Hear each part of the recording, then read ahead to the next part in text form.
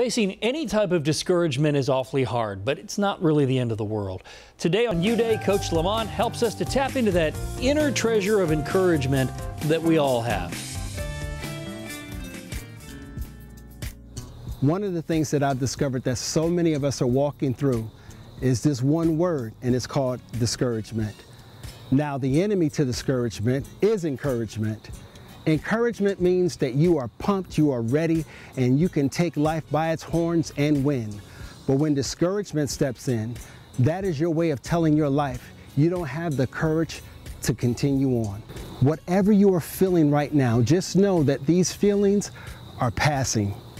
This is your moment right now to encourage yourself to get back in the game and remind yourself of just who you are. You are a champion. You are created for such a time as this. This is your opportunity to win. So why allow discouragement to get into the place that encouragement is supposed to live? This is Coach reminding you, have your best YouDay. I'll see you tomorrow. You know, when you think about it, we're all champions one way or another. Tomorrow on YouDay, Coach LaMonte reminds us of the power of our personal story and how that power can be used to heal our neighbors.